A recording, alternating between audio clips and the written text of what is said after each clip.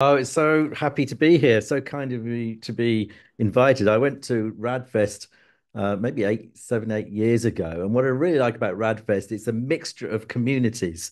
It's not just scientists talking gobbledygook. It's not just industrialists sort of trying to make money. And it's the general public as well. So everyone's forced to actually explain their science in simple manner, in a simple words. Just a little bit about me. I'm really an AI guy. I'm really my first AI system was 40 years ago, not 4 years ago, 40 years ago, 1983, and I was an entrepreneur, sold my companies to Motorola, BlackBerry, Apple.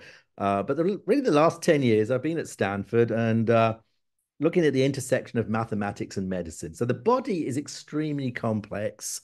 Biology is complex. Medicine is complex. And the project I'm going to talk about at RAADfest is an idea. And the big idea here is a vaccine for aging. So what does that mean? What does a vaccine for aging mean? Does that mean you just stop aging going forward? Or does it mean you reverse aging, like Greg was talking to us about? Is it something you take once a year, like your flu vaccine, or is it something you take just once, like a smallpox vaccine at the beginning when you're born? And then how would you actually build it?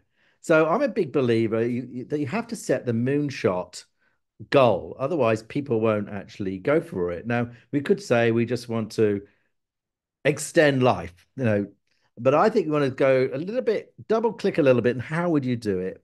And we really got three theories. One is do it step by step.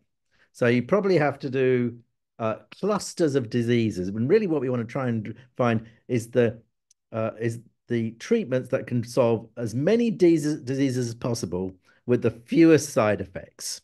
So I will stop there. I really am looking forward to seeing everybody, as I said, because of the mixture of people is very different to an academic conference or a trade show conference. It's a mixture of people where we can really interact with each other. And there, I think you can get ideas that wouldn't have come out in those pure discipline domains.